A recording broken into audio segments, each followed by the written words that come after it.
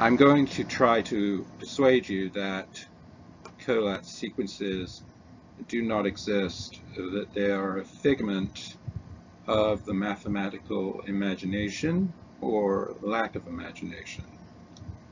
So here's a snapshot of a few sequences early on in the number line.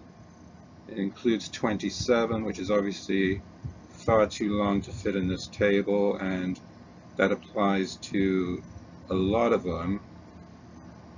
This is the conventional even-odd sequences. I am going to remove the even numbers because we don't need them. So let's move on to that version of the table. Now we do see the end of a few sequences, such as 43. And what we are going to do now is actually just isolate the first two columns.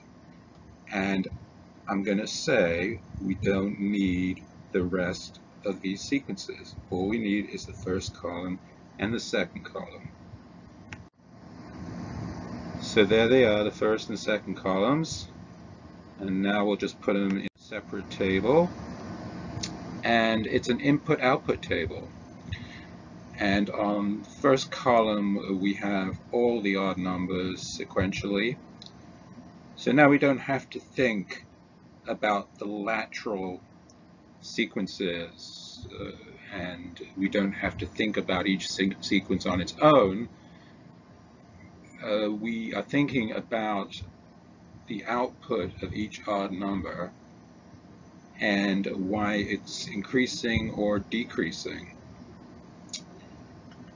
So that's what we're going to do next. And we see there are just three operations acting on the odd numbers,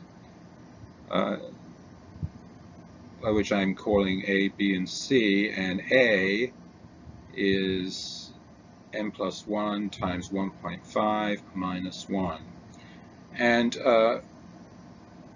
how I know which numbers have which operations is really quite simple. It's to do with the congruence of the number. Is it n plus 1 evenly divisible by 4? Is n minus 1 evenly divisible by 8?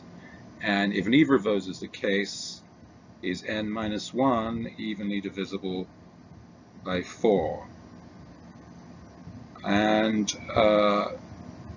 so yeah, from that you get the operation. So I gave you the first operation, which turns 15 into 29. And let's just speak through that. So that's 15 plus 1 is 16, times 1.5 is 24, minus 1 is 23. And the second operation, B, is m minus 1 times 0.75 plus 1. So that's, let's talk through it, 17 becomes 16, becomes 12, becomes 13. And the third operation is simply m minus 1 times 0.25, and that's simply, to give an example, 21, 20 divided by 4 equals 5. So we can see that the frequency of these three operations are different. So A is every other odd number, and B and C are every fourth odd number. So the ratio is 2 to 1 to 1, and this distribution continues all the way down the number line without exception. It's just pure arithmetic. So every fourth number, the pattern repeats itself. And I think you can see that. So 35 output is the beginning of the next 4 outputs.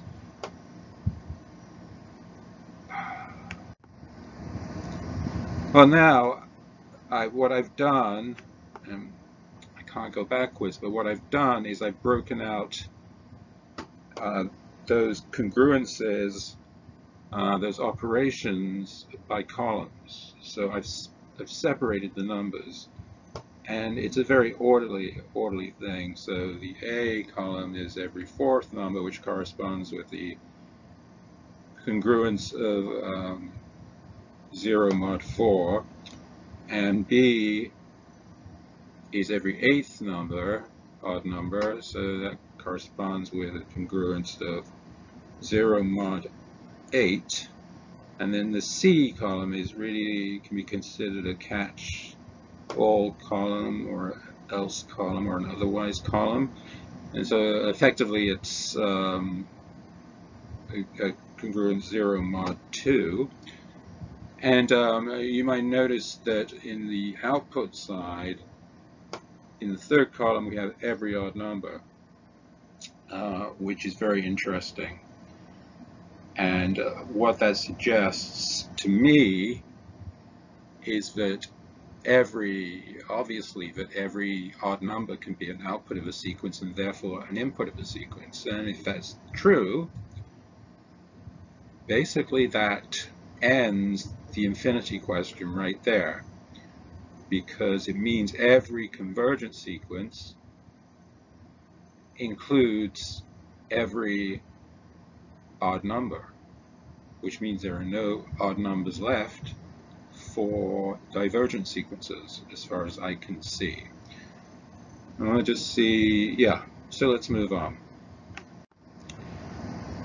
Here I've arranged the output numbers by their congruence, and it's a little bit different, but this is also has a precision to it. It repeats every 16 units. This repeats every 16 units.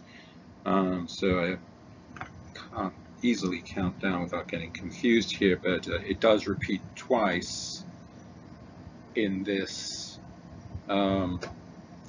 table.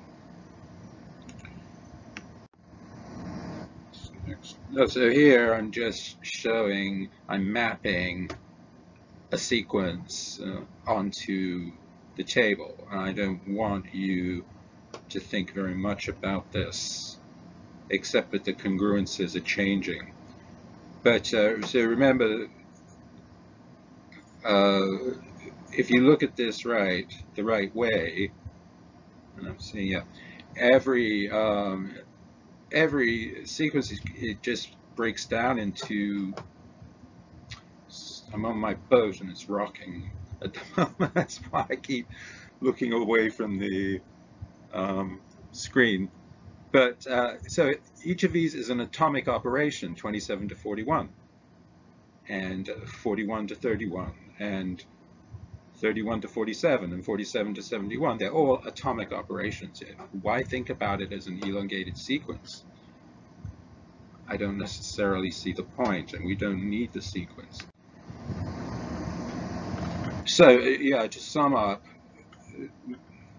top we have a sequence, and it looks unpredictable and weird and zigzaggy, lots of peaks and valleys. Wow, it's not about this. What it's about is, on the bottom graph, a bar chart with linear growth for the odd numbers, which are blue, and linear growth for the numbers that increase by 1.5, and linear growth for the numbers that increase by 0.75, and linear growth for the numbers that increase by 0.25. That is essentially the story of why sequences are misleading and potentially irrelevant. Bye-bye sequences, and bye-bye to my audience. Thank you.